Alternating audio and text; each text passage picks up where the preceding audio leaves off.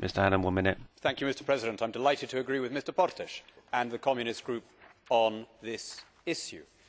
All across Europe, from Ireland to Latvia, governments are struggling to respond to the financial crisis, to the credit crunch, by reducing their costs. But we in this House uniquely are massively increasing our expenditure in both relative and absolute terms. We are increasing the perks and the budgets available to members and to staff. And the justification that is given in this report is a very interesting one, because the reason that we are told we need all of this extra spending is because of the additional responsibilities created by the Lisbon Treaty.